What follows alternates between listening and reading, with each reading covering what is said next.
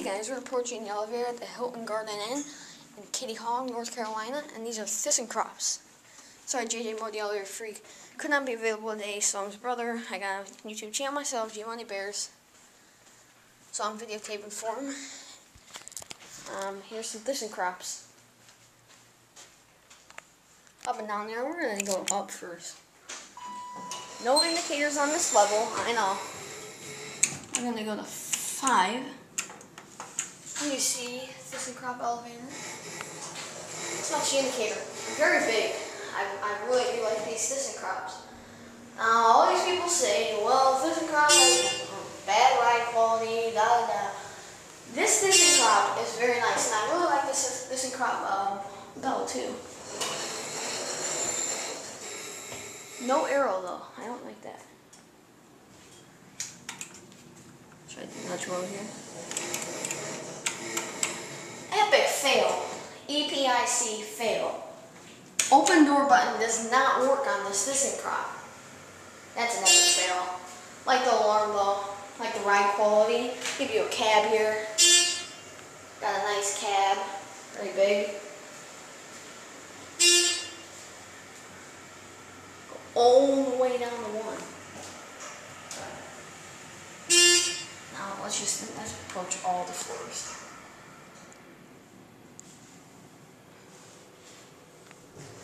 Nice leveling.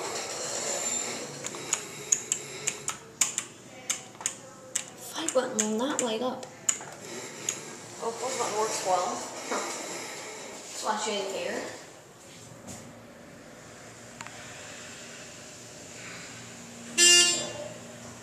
There's the ThyssenKrupp bell, leveling. There's the panel. There's the phone. ADA.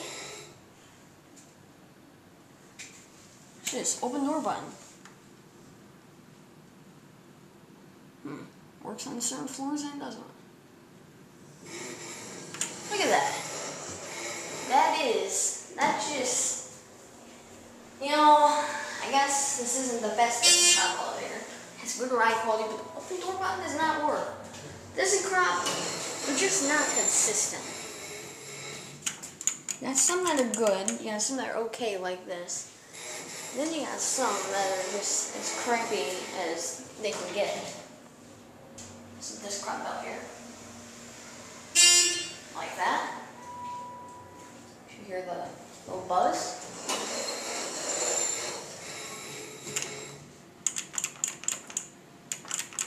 Door close button doesn't even work. That's ThyssenKrupp for you. No smoking. Indicator. 4 columns, whatever you want to call it, changes to 5. What I do like, and I've learned just about this, 1 will go on this side, 2, 3, 4, 5. Now 1 can go. Go back down to 2. No, 3, sorry.